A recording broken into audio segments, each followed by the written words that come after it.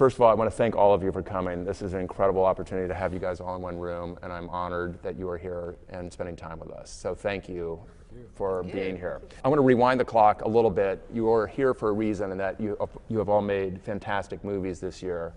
And I'm curious, this is an open question to anybody. When you're making a movie, or when you're making this particular movie or any movie, do you know while you're making it that it actually is going to turn out to be good? Or do you know that is it more the absence that it's not going to be bad? In other words, while you're in the process of making a film, is there any indication that you have as an actor that things are going to turn out well? And if so, what are those things while you're filming? Well, I always feel it's going to turn out well. Good. It sometimes does, but in the case of this film, I felt very comfortable with it. I didn't know if well means that you won't be embarrassed by the product. That's one set of mind. Very often you have to face the other obligation, which is, will it turn out well for the people who put the money into making this? And that one is a little bit more hard to judge. I think to judge whether it will be received by an audience, you don't know if the story that you're trying to give, like the gift that you're trying to do, is going to touch people or not. But I think there's a time sometimes when you're working that you can feel a transience or a feeling, you know, and you know that something special is going on. And it's that gift that you get to take with yourself, and you're hoping that that gift will translate to the audience itself, to the people, you know. And we're actors, of course, so something might go very well on set, and then you think, wait a minute, what's standing in between me and this going well? The editor! And of course we don't know, do we? I mean, we're the raw materials, but I mean, it's all in that director, he or she, and the editor together putting it. That's where we live or die, in a way, isn't it? The context. If what you're doing in the greater context of the whole film necessarily is going to, I guess, translate the way that it feels on set. I usually can tell when it's going to be bad, but I can't really tell when it's going to be good.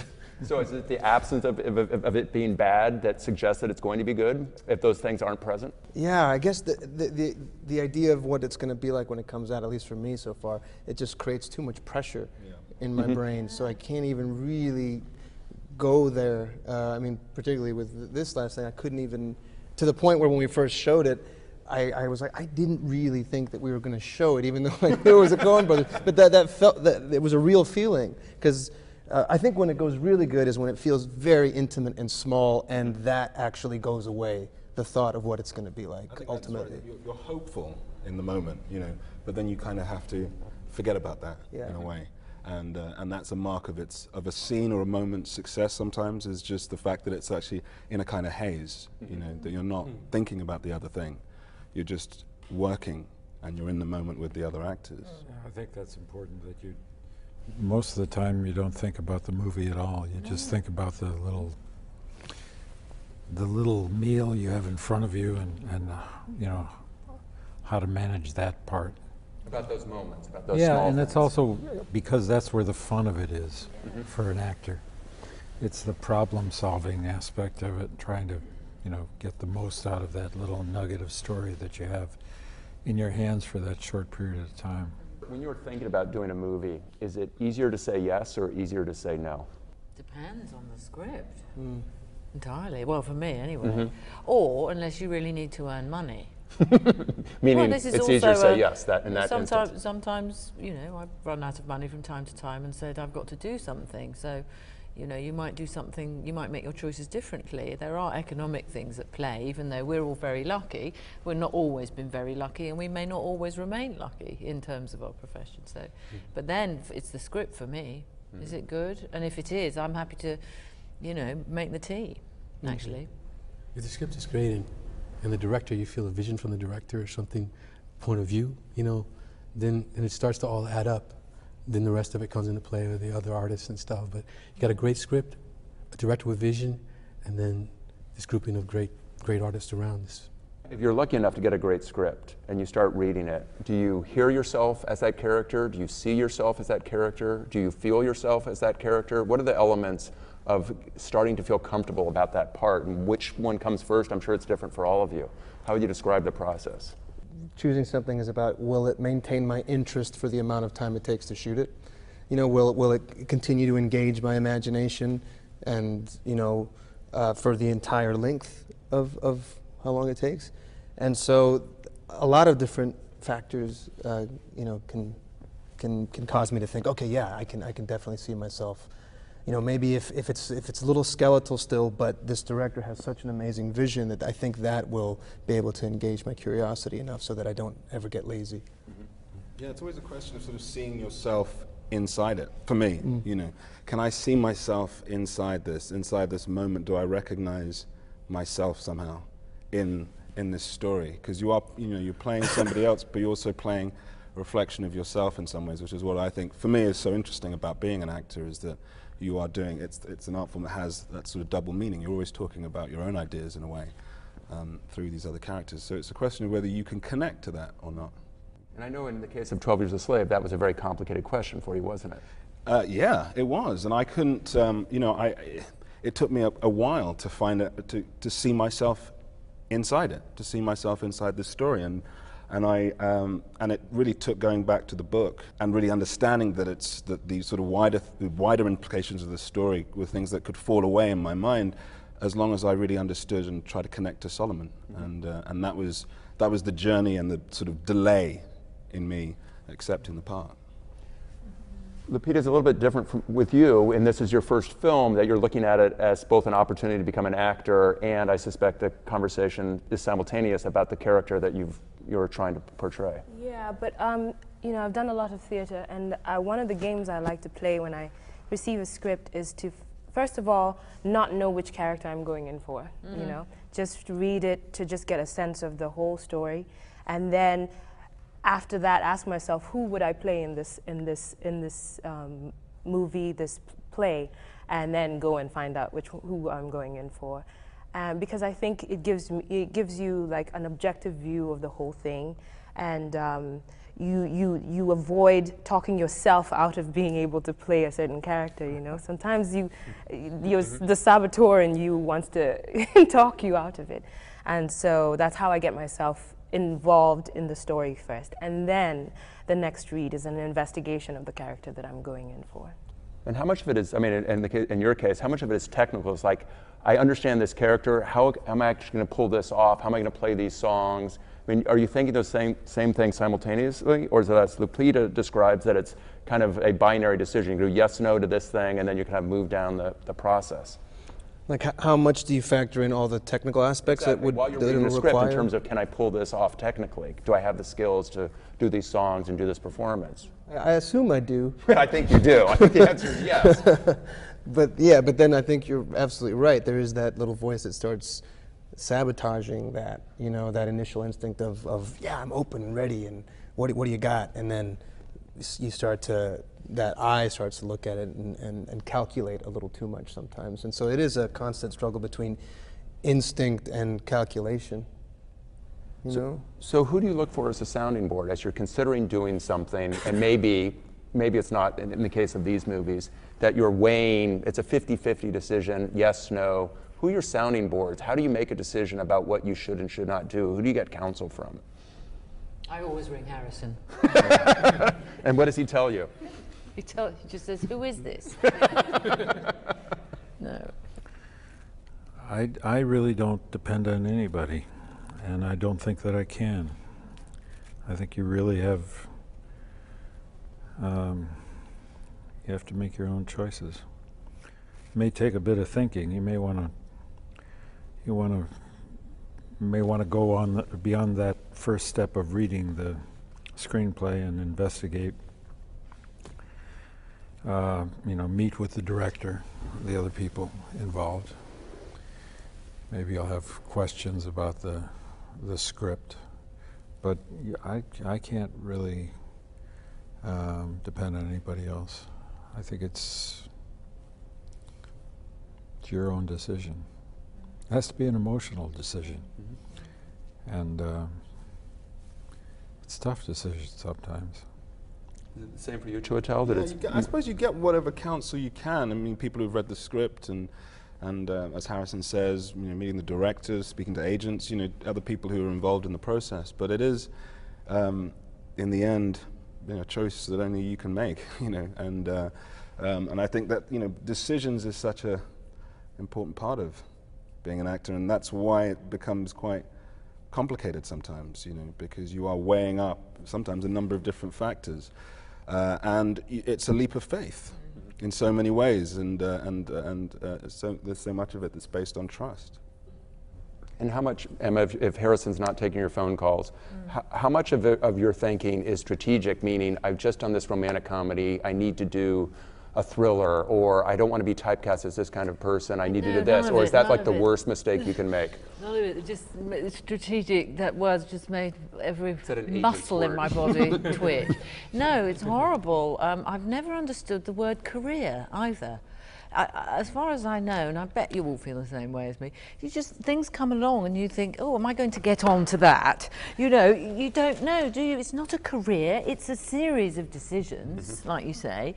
And one, you might do a job and think, well, maybe I won't play the cocaine dealer who can also fandango so well again this year. That would be a bit repetitive, do you know what I mean? Although I did in fact play a long series of what my mother described as good women in frocks. And so it was quite nice to get out of that from time to time, but that's a personal point of view. That's not thinking, ooh, they must be so bored. Or Exactly, there's something that you might want to do that you haven't had a chance to do. There's always something like that, always, I want to hear from this side. I mean, we've covered a couple of questions, but in terms of how you decide, counsel, the emotional versus the rational way of making a decision, is it the same for you as well? Yeah, it has to be emotional. I mean, it's I mean, every time I show up, for the first day, it's always a humiliating experience. So I have to know what I'm going to go shame myself for, because it is a weird thing. I mean, the number one fear is public speaking, right? I mean, there's something that's naturally really terrifying about it. And I think that you're right. It is, for me, the same thing. It's never like playing someone else. You're just playing a version of yourself under completely different circumstances, which is really exciting. But at the same time, I think that's why the decision is so difficult, because it's a painful process and also joyful. Forrest, what about you? I'm always trying to figure out how to expand myself as a human being, to grow. And so, like he says, it's looking for a part of myself, but I'm looking for that part of myself that may be a small molecule sometimes, and that frightens me. And I'm trying to expand it. And so I make my choices based on sometimes not about doing something different, but about continuing to grow and continuing to expand myself. And so I see that, and I try to grow this little seed that maybe is inside of me that's like that. And a lot of times some of my decisions also line with my fear. Like if I'm afraid, then I wonder, and I'm attracted, because I think it's this fear that's going to make me maybe do something really special. It's this fear that's going to bring me to a territory I don't know, to a space that I've never experienced, of myself and of everything. You know what I mean? And so I tend to look at it that way. I look for the fear, I look for the growth, I look for, but there's people that talk to me, but in the end, like Harrison said, I remember this agent I had one time, I was arguing with her about a part I did. I came back and I was like, I should never have done that. I should never have done this part. And she said, you got on the plane. And I was like, oh my God. Seems so simple. So she said, you got on the plane, not me. And there it is, At least it's been that way for me. That was a long time ago, luckily. You mentioned something that I'm very interested in, because I think it's true of all these films, that they have an identifiable and visible moral compass. When you read a script and make a decision about the kind of movie that you're going to make, how important is that these movies have something to say beyond the story they're trying to tell?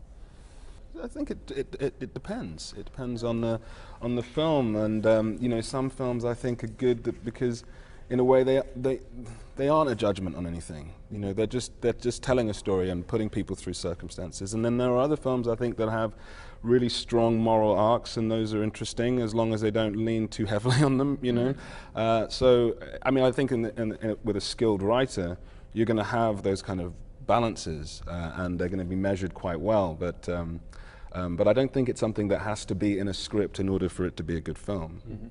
Sometimes it's nice to make something that's, well, merely is the wrong word, but entertaining. I mean, we don't, I think, make very many films anymore that are designed to make people happy from the moment they sit down and watch it to the end. We used to do that, but we don't do it nearly so much, and it's quite interesting, I think. Why don't we? Anybody know? No. Well, you know, we used to make entertainments that were designed to lift your spirits and things. We're very keen on the moral compass. We're very keen on the moral journey and the arc, and, you know, what's the arc of the character, and what journey are we going on with the character? And sometimes, you know, one might be fatigued by that and wish simply to watch something like Singing in the Rain. And we don't do those films very often. I'm just saying. And do you say that nostalgically, that you wish that those films were around? I mean... Yeah, I mean, I do think that it would be good, yes. I think we're very miserabilist at the moment. But, I mean, it's not a bad thing. We've got to explore everything. But it's just that bit of filmmaking is oddly underrepresented at the moment. And that's clearly frustrating, or... No, it's not particularly frustrating. It's just here we all are talking about it. Okay, fair enough. It's one of those things. When you are, I mean, you talked about your first day on set and about how terrifying that is. When you arrive on set, or when you're having or even the first conversation you're having with a director, what is it you need to hear from him or her that's going to make you know that you're on the same page and that this is going to be a pleasant experience, even if it doesn't turn out to be? What are the kinds of things that you want to hear from a filmmaker as you're considering doing a role that makes you know that this is going to be a worthwhile endeavor? Wow. But they know where to put the camera. Is one. But usually there's nothing that they can really say to, at least for me. I mean, and funny enough, with the Coens, as far as they're concerned, they don't give you anything. They don't compliment, you know. And it was the first time where I really had dealt with that kind of thing, where there's no like, great babe, like that was amazing. You know, there's none of that stuff. Like, we loved it. It was fantastic, because you get so much smoke blown up your butt a lot, you know.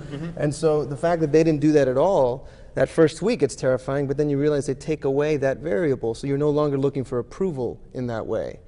And it's actually a way of ceding power a little bit, because they're not, you know, they just, their attitude is like, yeah, what else would it be? They just come up and go, moving on.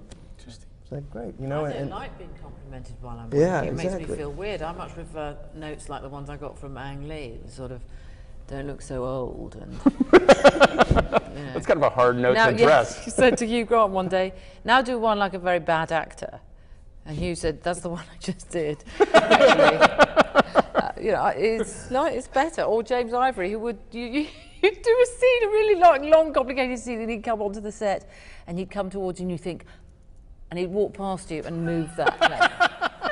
Yeah. And then he'd come back to the thing, and you'd start all over again and think, okay, no, that's fair enough. I like being left alone, personally. Really? Yeah. You don't want any feedback. How do you know whether or not you're doing a good job? Is it experience? Is it confidence? How do you know if your acting is any good? You keep asking about good, whether it's good or not. You've got to be there. Okay. You've just got to feel as though you're there. You're present. And that's it. It would be a terrible position to put yourself in, to be trying to be somebody else. I mean, I know it is a version of oneself, but it's still a strange trick you're playing on your psyche, isn't it? Sure, yeah. And it's got its dangers and it's got its joys, but it's a trick you're playing on your own subconscious. You cannot be standing outside yourself going, how am I doing? It would be meaningless. And I bet you great baseball players don't do that either. They might say, am I uppercutting, am I missing the pitch, right? Yeah, but you know, those are fine-tuning things. But what are the kinds of things you want to talk to your director about? Do you want to talk about character? Do you want to talk about motivation? Or do you just want to show up and do the scene? Or when is the martini? And, you know, are we anywhere near a bar? If it's me. I'm sorry, I don't mean to be flippant, but, you know, Oh, someone else answer that. No, but I think that's exactly right. It's again, you can't be so focused on the result of what you're doing. Okay. You know, it has to just be about what's occurring, and not looking outside. Because as soon as you're doing that, you're dead. You're dead in the water. You're self-conscious and you're affected, and you know it can't be. That's their job to look at. You know. And you trust them to tell you if you're being shit, don't you? Yeah. Well, I think performance is all about relationships, and so your relationship with the director changes with who the director is. And obviously, I haven't worked with that many film directors yet, but I think you have to just be listening to what this particular relationship needs, and what he needs from you, and what you need from him. So I don't think it's useful to have like a rigid way of going about working, because it will change according to who's directing, who you're working with, and also what your role is. You know, you need different things depending on your role, and you allow those things to dictate or to suggest to you how to go about those relationships. Do any of you like to watch your own work? If you stumble upon it late at night on television, if it's on an airplane, even if you're watching video playback on set, how much of your own work are you comfortable watching? Forrest? I think in the early part of my career, I wasn't comfortable. It was really hard for me to watch myself. But later, I don't know if it's from directing or whatever, I've gained a little more comfort. And at times, it can be helpful to me. You know, like to see something and I say, oh, that's not what I was trying to do. That's not what I was trying to do at all. You know, I need to do this again. You know what I mean? Or if I try, I can talk to the director and say, look, you know, I'm trying to do this and I need you to watch me doing that. I go do that and I come back and maybe I might look at it. And then sometimes I just like totally like say, I can't look at it. I just got to stay completely in this space. You know, whatever happens, happens. It's always different, but I'm more comfortable in my after all these years, I guess, of being able to look at it at least. Because before, all I saw was bad when I was young. That's the problem in a way. It's like that I don't know about everybody, but it's that tendency to be hypercritical to the point that it's just not useful anymore. You know, that you can look at something and then just think you could pick it apart. And then especially if you're like looking at playback and, you know, I mean, some people do it. I think in the end it's kind of crazy because then you're being hypercritical right in the moment and then you're going to go and try and do it again. I mean, it's, you know, so for me that's just, it's kind of impossible. But, and even later on, if you're watching something, you know, I go into the same loop of just being so critical of it that it's not enjoyable. What the worst is you go and watch a bit of playback and you think, gee, that was good. You can never do it again, ever. You know, and that's worse almost. I think looking at, because you're looking at something from the outside in, and you're actually doing it from the inside out. So I don't understand how people can do it. I think it would hobble me completely. Harrison, what about you? How do you work? I think that I do work from the outside in and from the inside out, and I do it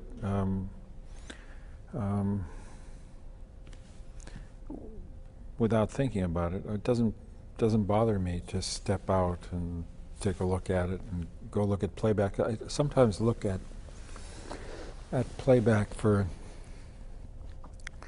because I want to see the scale of what I'm doing in the shot, and then can sometimes make an adjustment that I think is going to force the frame or create an energy in it that might be useful to the scene.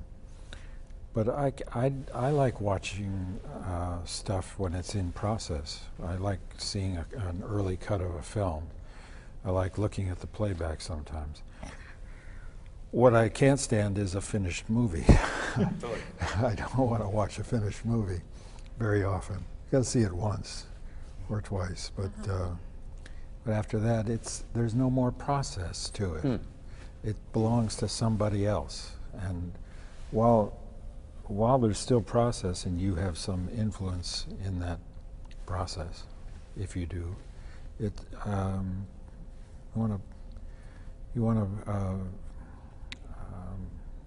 get the best possible result for yourself and for everybody else. So I feel comfortable with it up to that point. Is that, for all of you, the most enjoyable part of the job, the process? I mean, I don't know how better to describe it in terms of what you enjoy most about your profession. I'll start with you, Lupita. What gives you the most satisfaction and joy? Yes, I think it is the process. It's the most enjoyable and the scariest thing as well. I mean, from the minute I land a role, then it's like terror, because it's like now I have to do it, and and it's that uncomfortable stage where you still don't know what you're doing yet, and you're trying to find it. So it's uncomfortable, but then it's also so rewarding because you're the most curious in that stage, and if you are allowing yourself to dive in, then you're discovering things at every turn. I mean, with 12 Years a Slave being my first film, it was the first time that I was going into a project without a traditional theatrical rehearsal period, and so I had to figure out how to prepare on my own, you know, and imagine my scene players. I mean, it was so odd, and it was a daily trial, and I figured stuff out, and then it was about getting there and letting go of all that, and just being in the moment with Chiwetel and Michael and Alfie and Steve and so on. So it's the most exciting. It's the most exciting time, that making it and discovering new things. Would you describe it the same way, Oscar? Definitely. And I don't know if this was what it was like for you, but coming from the theater as well, the biggest adjustment I had to make at first was the finality of the day, and going home every day and being like, that was it. That was my one shot at getting it, you know? Hope they got it, because, you know, and then going through the whole thing and be like, nope, didn't do it. Oh, that's what it was, that's what it was. And not being able to come back the next day and try that new idea. I think that was a big adjustment to try to make. And so, yes, now it's when you see the full movie and it's like, I could, that's why I can't see it, you know, I can see it a couple times, but then it's diminishing results afterwards, and I just start tearing it apart. But it is, I think that's exactly. Forrest, would you describe it similarly in terms of like what Lupita describes, exactly both the exhilaration and the terror? Yeah, like the discovery, the energy between the people, the movement, the feeling. You know what I mean? That's the exciting part. I mean, at a certain point, it's done, you know, and so the process is when it's alive, when it becomes its own sort of organism. It's tangible. You know what I mean? And I'm connecting with this person, and we're like trying to figure something out, and we're doing it again and again. Maybe we're not talking about it, we're just jumping, you know? And that's a great thing. And to keep learning, what a great thing to keep like exploring, keep trying to find something new, you know what I mean? Until it's done, as you said, you know? And then it's in someone else's hands. What about you? What about on your side? About what is the greatest pleasure? What is the thing that you most enjoy about being an actor? Oh, God. Besides panels like this. Obviously, because I know that's this is one of the main perks. I just love the play. The play, when you know you go onto a set, you go into the, actually this is kind of nice, this magic circle, because say we were acting and not doing this, and you know, we had to do a scene, and we could just got something, and we just had to do it. How much fun would we have? Because you know that you're with people who can really do it, so it doesn't matter what you do, they're going to come back at you with something, and then you don't know how you're going to react. I mean, that's so exciting. It's a wonderful way of working, and Lupita, that's like what you get in the rehearsal process when you're doing theatre, but you kind of get it in the moment on film, because if those cameras catch some part of your soul, you know. They were right, those tribespeople. Anyway, but unlike Harrison, actually, I having finished that gorgeous bit, I love going to see the film to see what everyone else has done. The musicians, the Foley artists, the sound balance, the way in which it's all been put together by all the other artists who've worked on it, because it's such a magical combination of artists and people and the crew, you know, that everyone who then does their bit. That's what I find thrilling, and I sit there in the cinema thinking, what have they all done? I can't wait to see, you know. Your turn. I think that's right. I think it's about the most exciting moments are when you're with the other actors, I think, and that's the bit when you're seeing somebody else's work and preparation, dedication, craft just come alive in front of you, and you are in the moment of meeting that, of sending back energy, and you're in a dialogue, you're in a dance, you know, and so those are great moments when you're working with actors that you admire and respect, and they're kind of bringing this, you know, these performances. I mean, when we were doing 12 Years a Slave, you know, that was the sort of delight of it. You know, was what Lupita was bringing, and what Michael Fassbender was bringing, what Paul Giamatti was bringing. You know, what people came to those characters with, and that kind of keeps it alive in the day and keeps it alive in the moment. So that's really, I think, for me, the most exciting point of it. Does film acting make you want to do more theater? Does theater acting make you want to do more film? Because you're describing a process that in theater is recurrent, whereas film, it's very fractional, that you're doing that maybe for a minute or maybe 30 seconds and you're resetting. Are they different muscles, or is it just the same muscles exercised in a slightly different way? I think it's a totally different thing, film acting and theatre acting. You know, it's actually, it just speaks to what you were saying before as well, Oscar, that you know, about the idea of going home at the end of the day. You know, I was just doing a play recently in London, and that's the gift of it. You know, that you go, you know what, tomorrow I'm going to do that scene differently. You know what I mean? Like, I'm going to make that bit work, I'm going to change that. And you're also, you know, you've got, you know, doing 8 shows a week or whatever, and you've got, and you're thinking about stagecraft, and you're thinking about hitting the back of the auditorium, thinking about saving your voice, you're thinking about how am I going to negotiate this week, you know, and sort of deal with the pressures of doing this show, you know. And in a way, when you're doing a film, you forget all of that. You know, you're just in the moment. It is like skin, you know, and I think that's the distinction. But that's also one of the great things about doing theatre, that it just you're working on a totally different muscle, I think. And you can be backstage talking about casseroles. You know, I normally put the onions in first, but you should never do that. So hang on a minute, you go on stage. You come at, and then you put the garlic in. But don't mess up with the paprika. And literally, that's what you do. Is it not so? And that's a great way of getting your muscles going, actually, because if you can do that, you can do anything, really. It's true, and also, you know, you dictate rhythm and pace, and you're your own editor on stage. You know, and that's why I think a lot of really great stage actors have become great film actors, because they have that innate rhythm, and I don't have to just make picking up the glass and then drinking it interesting. It's the whole process of it. You know, you have to live through that whole motion. So I think that's something that's quite different, and I love about it. But what's also that beautiful thing of going home and getting another chance to do it at night is also its curse as well of theater, because that's a long time to do the same thing over and over again, and on those nights where it's just, what else can I mine from this thing? That's hard. I don't do theater I haven't done theater for a long time. But one of the things I love about filmmaking is the urgency of having to get it on the day within this given period of time, and everybody's waiting around for you to get it right, and you will, you know, get it as close as you can, and then patience is going to wear thin, or you're going to go on to something else, and you'll know that you didn't really get it, and that's a terrible feeling.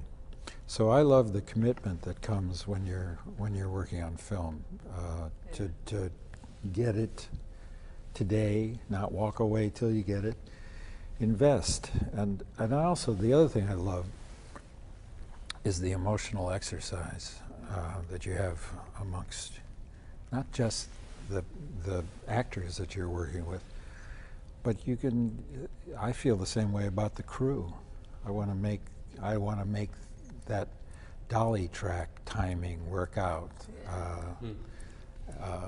And all of that stuff is, so you're working with this group of people, people in front of the camera, people behind the camera, on this, whatever the nugget of story is that you're working on that day. And there's a real, the word is urgency to get it right for me. Chiwetel, you talked about going back and reading Solomon's book when you were in the process of deciding to make 12 Years a Slave, and everybody here, I mean, even Oscar, to a certain extent, you're playing a fictionalized version of a real person. Everybody else is playing an historical person. As an actor, having the ability to go back and research and read about that character, at what point is that a hindrance? In other words, it's obviously a help in some ways, but at what point does the research become as much of a liability as it is a benefit?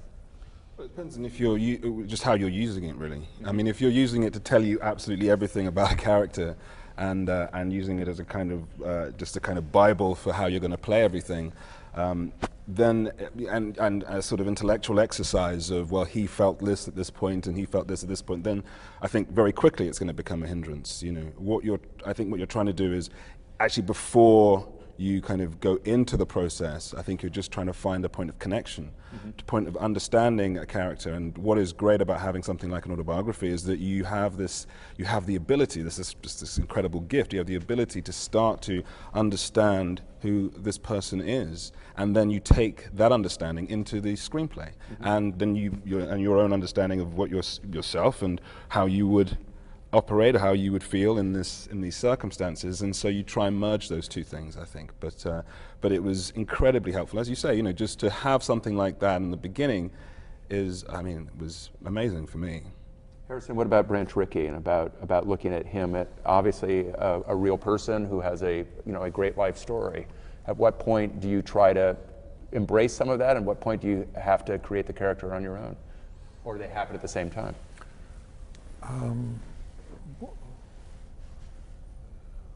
Well, I agree with what's just been said, because you do that research before you start working, and you do it while you're interpreting the script and when you're asking questions in the process prior to actually committing to film. And then you have to be the one to be Branch Rickey. You have all that tucked in somewhere, and it's helped you to understand it up to that point. But then you're wearing the clothes. It's your eyes, it's your voice, it's your heart, your emotions. Emma, what about Mrs. Travers? Well, she really terrified me because I had no idea, absolutely no idea how to play her, because she was so peculiar. But I absolutely, everything you've all said is so right. There was lots of material. There was books and documentaries, and there was her voice on tape, and hours of it. She was ghastly. And so it was like, you know, you pack your suitcases and you put that in and you put everything in, and then you kind of, basically you walk up to the top of the building, and then you have to leave it all behind and jump off the building. And you have to hope that when you jump off, you get that lovely feeling. Do you know that feeling where you go, oh, I've just felt the wind. I've just felt the wind, and I can surf now. I can leave all that stuff. Because if you're carrying it, it's over, right? It's over. You've got to be there. And it's a fascinating thing. Sometimes you can get terrified by there being too much material about a person. I mean, it wasn't so bad for me because nobody knew anything about her, but imagine what it must have been like for Tom Hanks playing Walt Disney. You know, ghastly, really. Difficult to let go of all that information, but you have to, otherwise you can't be them. Solomon's book obviously talks a little bit about Patsy, but there's not a lot of information in his book, but there's the beginning of a character. So you have a beginning, and where do you go from there? Yeah, I mean, those were treasures. Everything that Solomon Northup said about Patsy they were just nuggets of juiciness, you know, and that really helped set me in the right direction. But for me, whenever I'm working on any role, I'm looking to investigate something about humanity that may not necessarily appear in the script. It's something that interests me, because I recognize that especially in this situation, I'm not a historian. My job was not to represent slavery at large or the plight of women. It was very specific to represent this woman and what she meant to me. Like, you know, how did she speak to me? So that's what I use as my barometer of working. What do I want to investigate with this role about humanity? What do I want to have enlightened? And then I go about it in that way. Oscar, you had a little bit more freedom because your character is fictional, but obviously there's a lot of reference that you can look at in terms of what the Coen brothers were drawing on and what the music of the era was. How did that work for you? It was all great. I mean, it just you know, creates a corral to play in, basically, and so yeah, all that was food, but you can't be beholden to any of it either. I think that's exactly right. Or like you said with the suitcases, or it's almost like you get all the ingredients in the kitchen, and then you pick up the kitchen and shake it and see if something edible comes out. You know, but I all that stuff was just helpful to get yeah, to understand. But I like to pick from, even if you're playing someone that you know, existed, I try to get very random inspirations, you know, even with like King John, for instance. You know, I did go and read a lot about King John and visited his tomb, but then I thought it'd be cool to play him as Robert Plant too, you know. And so you know, you try to mess it all up in your head so it's not an academic exercise. Yeah, it's not a documentary. We're Right. not making documentaries. Yeah. What about you, Forrest, with Cecil? You know, it's always different because sometimes when I've played a few real life characters, like with Bird, it was more the music and a few images, you know. And I think with Idi Amin, I had more historical reference and language. I think with Cecil, it's different because he's not a real character. I mean, the character's name is Eugene Allen, and he had a particular life. And Cecil is a butler that's representing many butlers. You know what I mean? But I think it was. I think for me it's extremely helpful because I have something to hold on to. Because when I first start the part, I'm a little nervous, and I don't know what I'm doing, and I'm looking for something to grab. And maybe I'll grab it inside of the profession. Maybe I'll grab it in something else. In this case, maybe I listen to his voice, you know.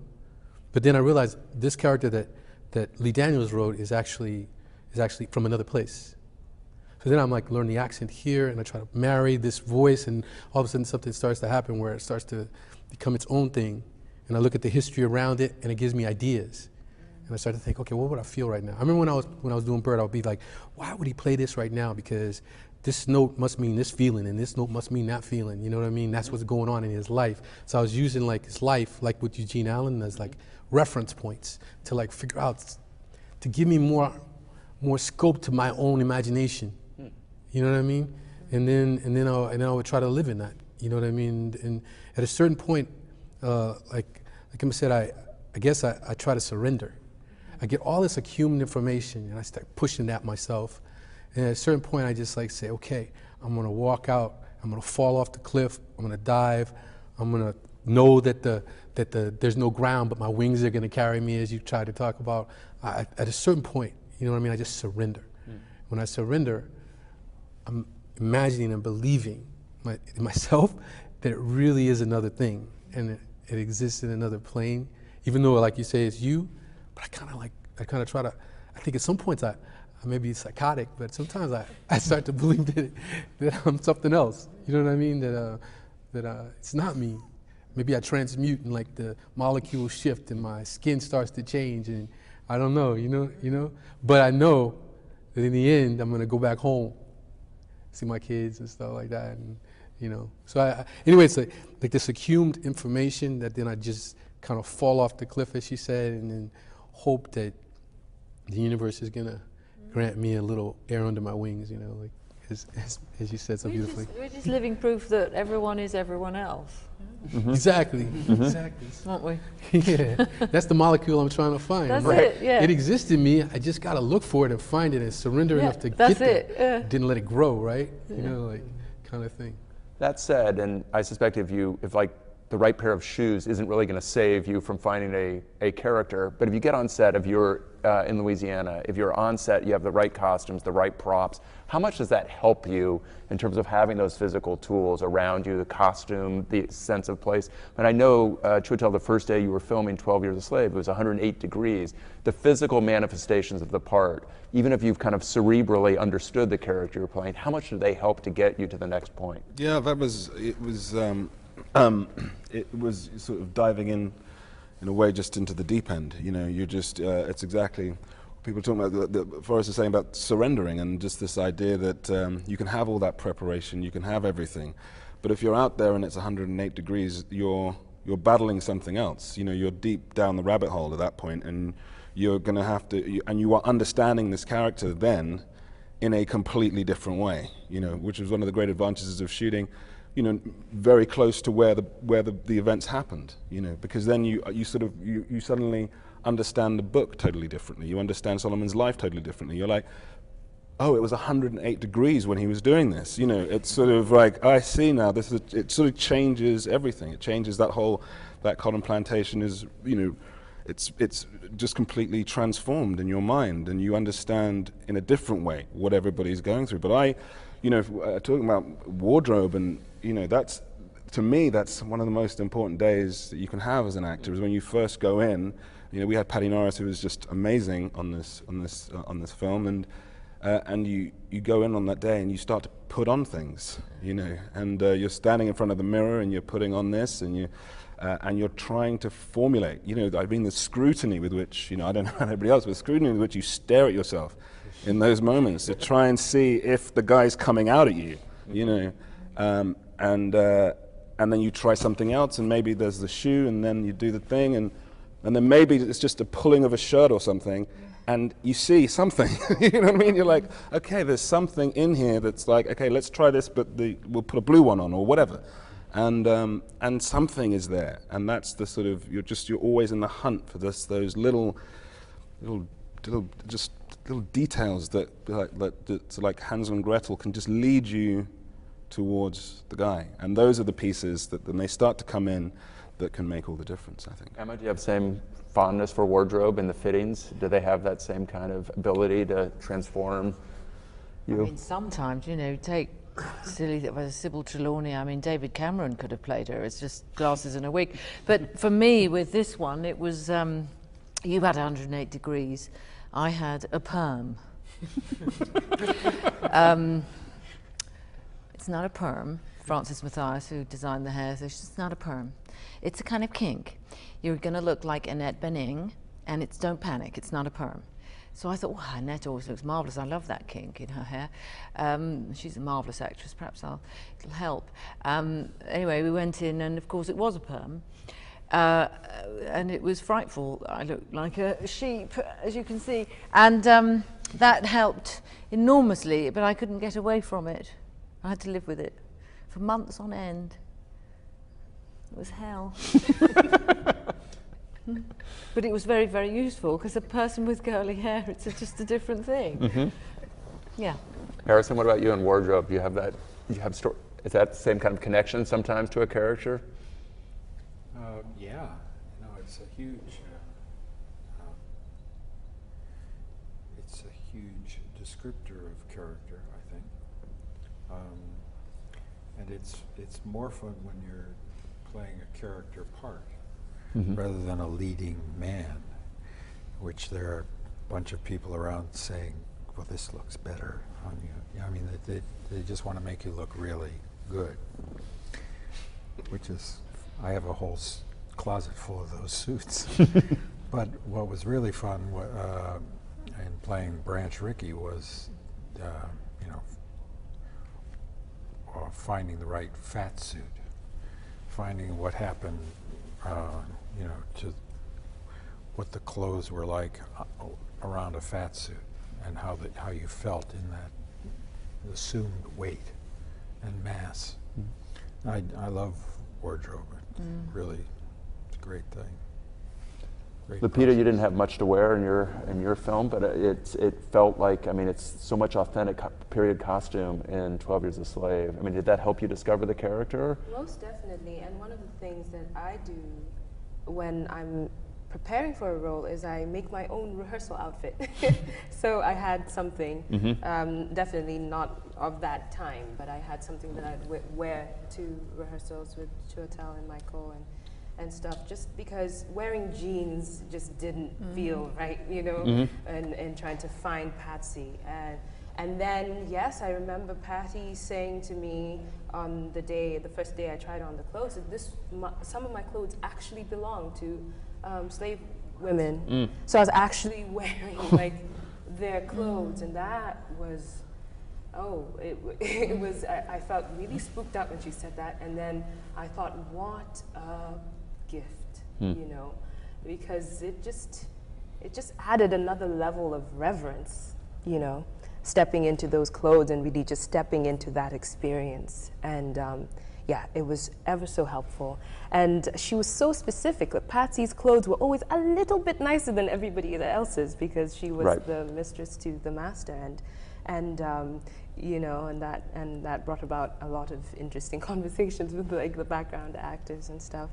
But yeah, it definitely made a huge difference. And also, I remember in preparing for the role, I hadn't really spent time visualizing the background performers. And I remember the very first day I walked on set in costume and saw them, and I was like, my goodness, these people look straight out of another age. And then I looked at myself in the mirror and I was like, oh God, I look exactly the same, you know? And yeah, it was just very transportive, that being in those clothes, in that environment, in that heat, all of it helps to take you to a time you never knew. What about you, Oscar? I mean, you're obviously in a very specific period, a very specific place, New York, 1960s. Does all that help you a little bit to get back and to get into that character, or to take it to the next level? Music and all that. Shoes are super important for me, especially his shoes. They were the saddest little shoes, just like a piece of leather wrapped around his foot with some rubber glued to the bottom. So I got those. Good in the snow, I think. Yeah, so I got those for a month before. Luckily, Mary's office said we found them, and so I would just walk around in those all the time, and that really influenced a lot. Hair-wise, it was a big thing too, because we were trying to figure out what he would look like, and that's one of the first times you really have to interface with a director in a very particular way, and you really start to get in sync. And so I had this idea, because I have quite curly hair. I have the perm, yeah, naturally, and so I was like, but you know, I saw some pictures of Dave Van Ronk, and I was like, he had this like long hair that would go down. I was like, how about I get it straightened? And then Joel Cohen was skeptical. And he's like, all right, okay, well, why don't you go over and we'll come by and we'll take a look. So I show up and they get it all straightened, and he looks at it and he goes, what do you think? And I go, I don't know, I think I kind of like it. It kind of works. And he goes, okay, good, because I hate it. Me, I hate it.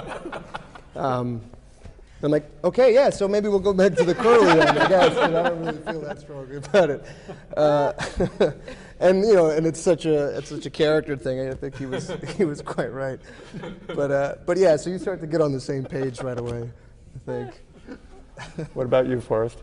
The same as what everyone's saying, you know, like the first time you look at yourself in that, the weight of the clothes, the feeling of it, you know, makes you have to think about the character, because you're becoming very specific about what he should be wearing, how he should be dressed, you know, and I think it's a good glimpse. So if the director is maybe right in that circumstance, but not right in other circumstances, I mean, I think to the Spike Jonze line in Being John Malkovich, where he told John Malkovich when he had an objection about a line of dialogue, John Malkovich wouldn't say that, and John Malkovich said, well, I would have said that, actually. If a director is actually maybe not, let's say, mistaken, or has a different interpretation about a scene, line of dialogue, staging, how do you have a conversation with him or her about what you think that scene should be and how the dialogue should be played? When you feel strongly about the way you want to go and the director has a different idea, what does that sound like, and what does it look like? I know it varies from film to film and director to director. Harrison's laughing. I think do you have a couple of circumstances? No. I have no specific circumstance. I think the best thing is try not to have that happen on the day. If you have a concern about a line of dialogue or some script or an issue with a story point, I like to address it every day till it gets resolved, but not on the actual day that it's coming up. So I think those kinds of discussions with the director are very important, and they go according to who the director is, and it can be a hard slog, or it can be easy. With the first day of Sense and Sensibility, Ang Lee, it was the first time he'd worked in English in England, and we did a scene, me and Hugh, finished it, and then said, can we do it again? And can we stand over there? I mean, you know, we just as actors, normal thing. You just go, well, can we just... And Ang, who's one of the most wonderful people on the face of the planet, said yes, and we did it, and everything went all very quiet, and it was very strange. And then everyone clearly was up all night, because no one had ever done that to him before, because in Taiwan, the director is emperor. You never question. An actor suggesting something that you would move somewhere differently is absolutely out of the question. It was the first time it had happened to him. So that was a very interesting moment, because I was up at 3 o'clock in the morning writing a long apology. So sorry, Ang. It's a cultural thing, you know. We're used to that, but so that was kind of interesting. That just came to mind when you were talking about that. Outside of your hair, if Joel and Ethan were wrong about something, would you? They were often. I know, but could you have how do you broach that when they are, you know, writers, directors? They're clearly incredibly talented filmmakers who have a point of view. What does that conversation sound and look like? With them, it would just probably be I would trick them into thinking I was doing the thing they wanted me to do, but still do the thing I wanted. No, you know, I think what was great about the two of them and the three of us was that it was always, and even between the two of them, whoever felt the strongest about something. And that wasn't always the case, you know. So sometimes if I had an idea that I felt pretty strong about, but someone like Joel or Ethan felt much stronger that it's not the right way to go, then you just check myself and I think, all right, well, how important is this? And clearly he has a very strong argument the other way. But it's a conversation at least, you know. And I think that's, even between the two of them, you know, whenever, it was whoever felt the most passionate about going one way or the other. And then seeding that would be pretty easy in those circumstances. And Forrest? It depends, you know. You're working with somebody mutually and you're trying to do something together, and maybe in that case you have to, maybe you'll try it a different way, you know, but you'll want to do it a particular way.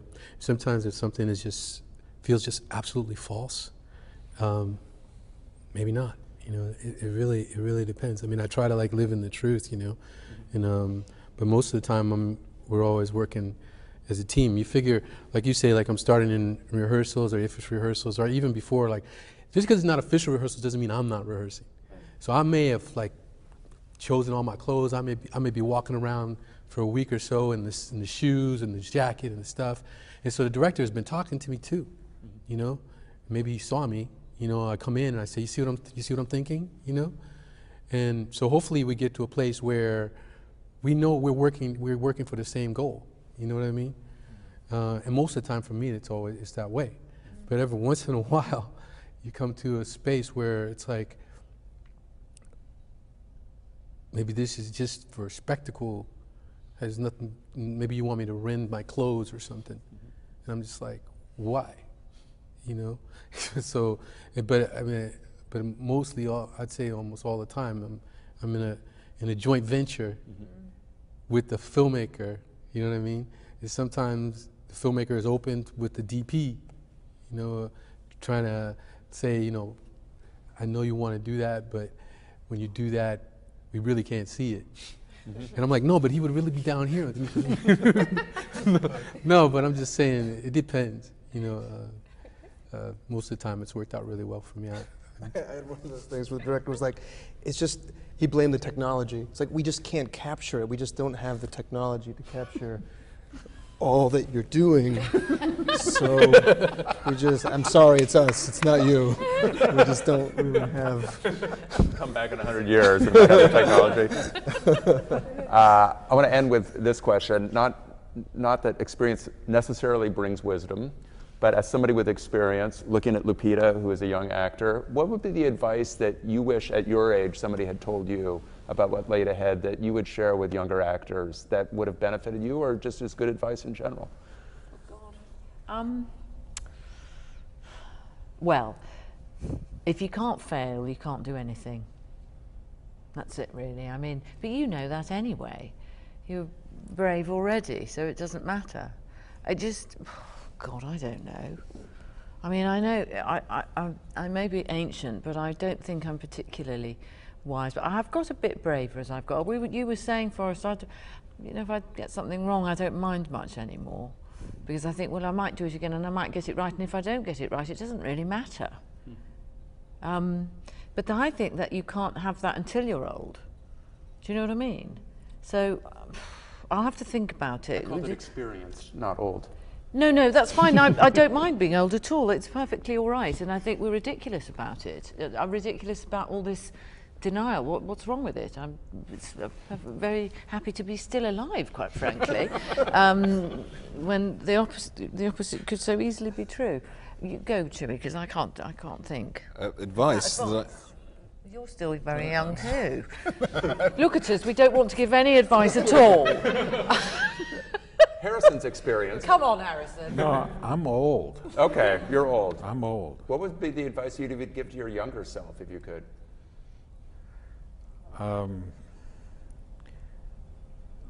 Well, as for myself, I probably the advice I gave myself would not be suitable for anybody else. But I think the one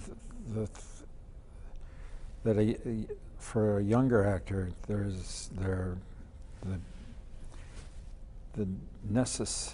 necessity to be truthful to yourself is really important. But basically, you have to. That's very important. But you also have to learn how to be useful. And probably the most important thing is to learn to be useful to a variety of different people under a variety of different circumstances. And that means working. The one thing they never teach you in acting schools is how to work with people, how to deal with a director and a cinematographer, and I suppose they can't, and probably they shouldn't. But that's what you have to figure out how to do, how to negotiate the space, how to be useful, and at the same time trick them into thinking you're doing what they wanted you to do, and all of the rest of the acquired wisdom that I've heard today. But finally, and then on top of that comes what Emma so easily said, it doesn't matter. It doesn't matter. I don't know quite how to explain that, but it does set you free. It's like the old joke about Hollywood, the key to success is sincerity, and if you can fake that, you've got it made. I want to thank you all for showing up. This has been a fascinating conversation. I'm sorry we have to wrap it up, but congratulations to your great performances, and thank you so much for giving your time to us and talking about acting. It was my pleasure.